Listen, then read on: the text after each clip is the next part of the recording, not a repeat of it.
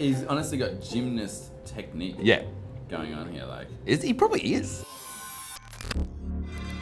That was the first day of recording our new record, Waco. The thing that James sucked is that the quality of the weed, I don't know if you can tell, but it was absolutely shit ass. But don't worry, we you know, we got better bud after that. This is our wonderful bass player of doom, Such a rhythm. Luke Henry. What a I don't know how else sellout. to describe it. Just a corporate sellout, you know. We would never do this. Yeah. So this is a dude in the moment. This is during Fur Eyes.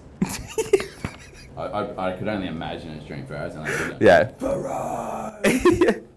This next one's a tweet. You want to tell the story? By the South Australia Police Force, the only violent act we want to see today at Big Day Out Adelaide is violent Soho.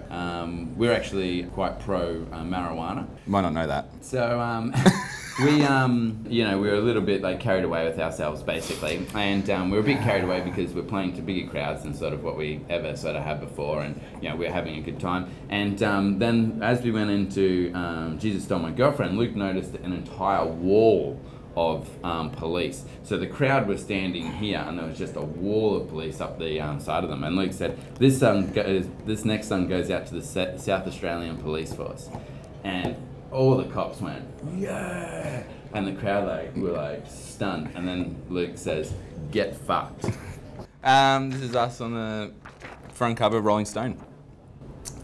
That's a surreal one. Even still, when I look at it, just doesn't. It's pretty weird. Real.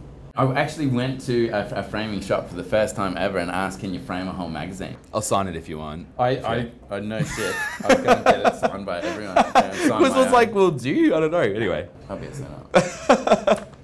This poor girl. The photo is amazing.